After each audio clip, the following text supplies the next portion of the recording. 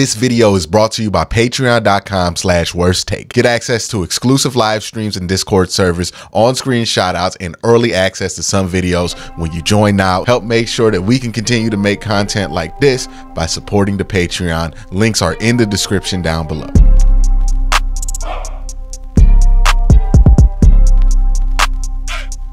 You know, improvement doesn't just happen when you bring in new names to your team.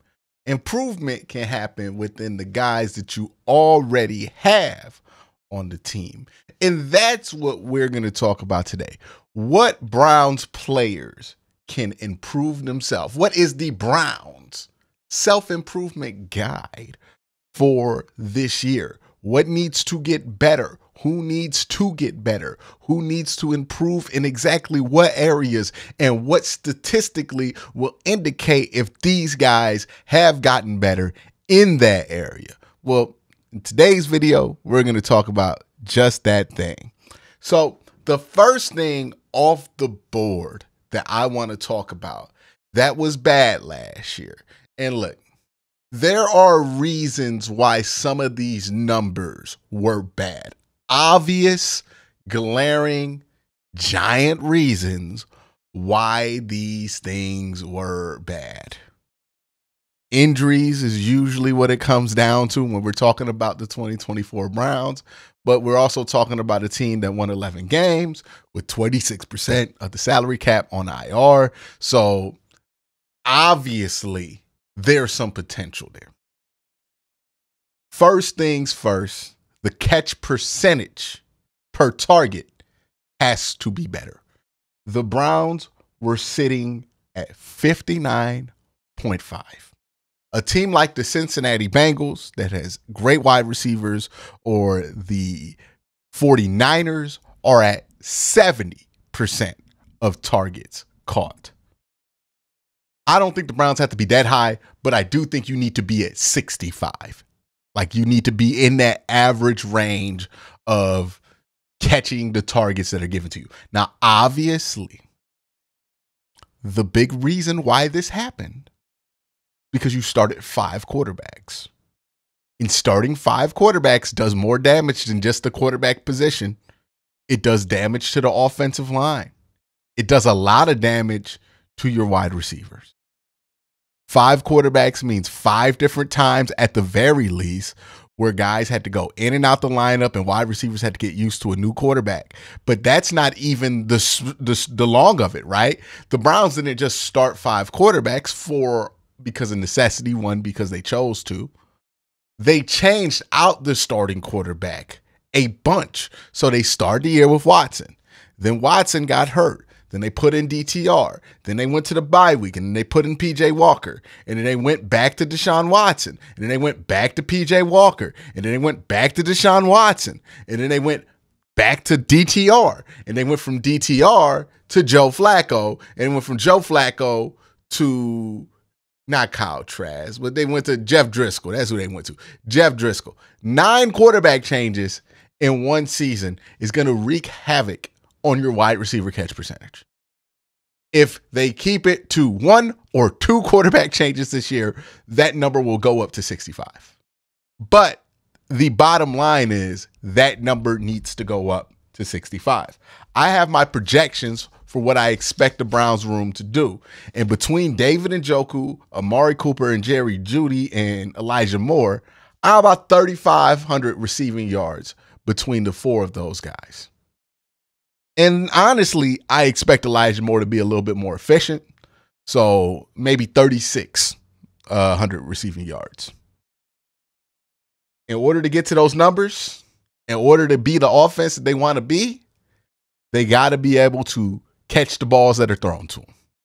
Those balls have to be catchable from a quarterback standpoint. And the wide receivers had to catch what's catchable. It's not just the wide receivers sucked, that's why the catch percentage was down. When your catch percentage is 59.9, it's reflective of wide receivers being in a terrible situation and your quarterbacks just not putting the ball where it needs to on a consistent basis. And for the most part, if we're talking about what happened last year with the Browns, that's what happened. 9 quarterback changes within the season. It's amazing they won 11 games last year, but if they want to build on top of that, that's one of the key numbers they have to get down. Another number, which I don't usually focus on this channel, but I think I am going to focus on just a little bit more, is completion percentage, and that's because the Browns had the lowest completion percentage in the NFL. Now, I'm not one of these people who thinks like you need to have like a 70% completion percentage or anything like that, or uses completion percentage as a measure of accuracy. I don't think it's a good measure of that. But what I do think completion percentage is a good measure of is completions. And this Browns team needed to complete more passes last year, right? Needed to get more yardage on first down. Needed to get those 5 yards just a little bit easier last year than it was. And they were dead last in completion percentage. That needs to jump up to about league average. Once you get to league average, you could be as productive as you want. I don't really care once you get to league average, but the completion percentage definitely needs to get to league average. And that can be helped from the coaching staff. That can be helped from the wide receiving room. And that can be helped from, obviously, the quarterback room. I think it's a joint collaboration. That's why Ken Dorsey's here. That's why Deshaun Watson's here. That's why you bring in an extra hand like Jerry Jeudy to make sure that these numbers go up. And if they do go up, you're going to be put in a good spot. Jerry Jeudy is one of those interesting names that continues to pop up here because the contract is of a 900-yard wide receiver, right? I think the Browns signed Jerry Jeudy with the thinking that, hey, we will pay him today as if he were a 900 to low 1,000-yard receiver. So far in his career, he's been an 800 to 900-yard receiver. Now, some of his numbers suggest that if he just got more targets, he would be a 1,000-yard receiver, but he hasn't put together an 1,000-yard season despite coming very, very close 2 years ago. 14 yards per target. If he gets like 100 targets, obviously he gets to wherever he is. Not 14 yards per target, 14 yards per reception. If he gets to a certain amount of receptions, then he would get over 1,000 yards. It's more of a waiting game than anything. So the Browns' thought process with their contract is we will pay him as a 900 to 1,000-yard receiver. Right now, he's a 800 to 900-yard receiver. If he has a slight improvement, we will be paying regular value for a second wide receiver, and we'll be getting good production for a second wide receiver. If he plays below that, then yes, you overpaid for a receiver, but slightly. Right? It's a slight overpay. You're getting 800 yards out of somebody you're paying to get 900 to 1,000, right? So, okay, slight overpay.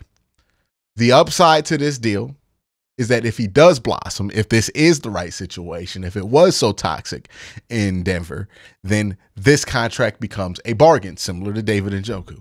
Because now you're getting number one wide receiver money, which is usually, number one wide receiver production, which is usually along the realm of like $25 to $28 million a year for 17 a year. So you come out pretty good on that. Right now, Jerry Jeudy's an 800-yard receiver. That contract says we're paying him like a 900 to 1,000-yard receiver. They're betting on him to make that slight jump. If he makes that slight jump, they're fine. If he makes a bigger jump, they're sitting in the green. If he doesn't make a jump, it's not that bad of an overpay. It's just a slight overpay. So that's why I thought the thought process was with Jerry Jeudy, and his production does kind of justify that bet on him. I get that people are down on him because Mark Schlereth and Steve Smith don't like him, but they didn't like him in that situation that he was in Baltimore. This is a new situation. Let's see how he does in a new situation before we let what happened in his last stop condemn him in a new stop, especially for somebody that's 25 years old. But catch percentage across the board for wide receivers, it just needs to go up. Can't be at 59.5% again. Has to be at league average. Once you get to league average, I think you have the talent to be really good, but you need to get league average right there. And I think most of that jump in percentages when it comes to catch percentage is going to come from Elijah Moore. His catch percentages last year were awful. And his yards per target were pretty low. I think it was like an 11, and his catch percentage wasn't great. So I think he just did not have a great start to the year. And I think if he's used better, if he's going to be able to get open a little bit easier, I think he will have less targets, but more production and more efficient production, because I think he's better when he's in a role to kind of be a gadget more than like a 1 or a 2 receiver, if that makes sense. And this Browns offense, he's going to be a 3rd, 4th option. And I think that's a perfect role for Elijah Moore. There's going to be some games where he's going to be utilized very little. There are going to be some games where matchups dictate that he's going to be utilized a ton. But I see him being kind of like that secret weapon that the Browns kind of keep in the tank and use when needed, right, at wide receiver. And I think that's going to be you want that to be worth about 600-700 yards. So that's what they need from a wide receiving standpoint. I think that's one of the biggest areas of self-improvement. Defensively, I mean, I think so much of the road stuff that people say about the Cleveland Browns ignores how often this offense put points on the defense for the defense, and how that really inflated some of those road numbers. Like if you look at the playoff game, it's a perfect example of that. 14 of those points were given up by Joe Flacco, and once Joe Flacco gave up those 14 points, really changed the tone of the game. And there was another 4th down conversion that failed that really just killed the tone of the game. Some of those points, like 14 of the points in the first Houston game, were when the backups were in. And then you also count all of the 30 points from the Cincinnati game when none of the starters played. I think the road stuff is a bit overblown. And I think that road stuff will get better in year 2 of this defense, because in year 2, your safeties, your secondary, your zone coverage elements, that's going to get a lot better. And I think when the Browns struggled was when it came down to their secondary more often, or when it came down to the secondary having to play zone. I think that's where they struggled. I think they'll be much better in that this year, in the second year of it's Jim Schwartz's system. And I think that will be a big improvement. Offensive line wise, I think where they need to be improved is just consistency. I think the talent's there to be solid enough.